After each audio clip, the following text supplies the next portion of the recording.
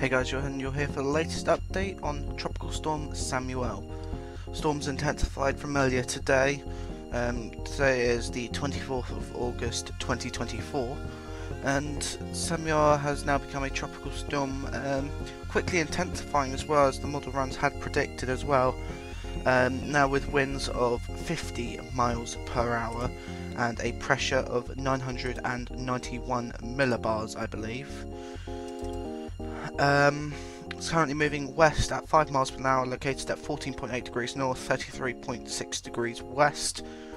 The satellite imagery does look better than that of the earlier update. This is from the NOAA satellite over Tropical Storm Sammuel at the moment.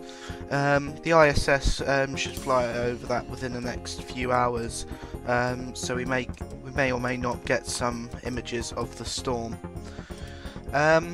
Looking very good. I must have to say about the storm.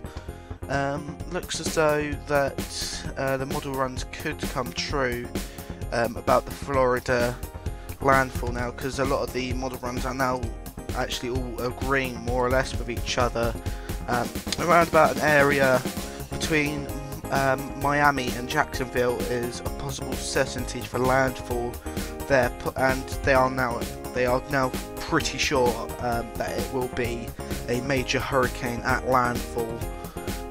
So we better watch out and watch this system. This could be a developing story. Now we'll go on to the forecast track next.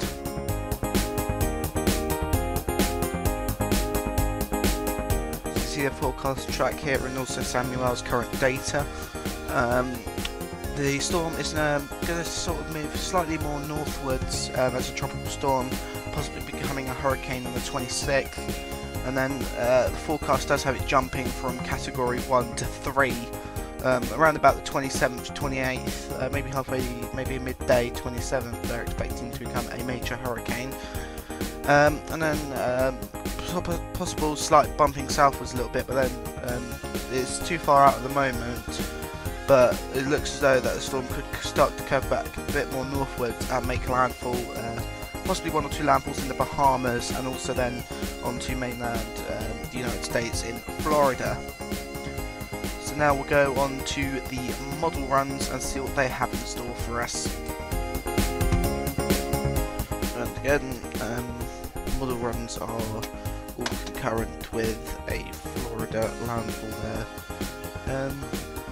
A bit unsurety as to where it goes north or south from here, and then landfall in the Bahamas is almost certain, as well as Florida as well. Not much else to say on that. Next update will be out tomorrow on August 25th.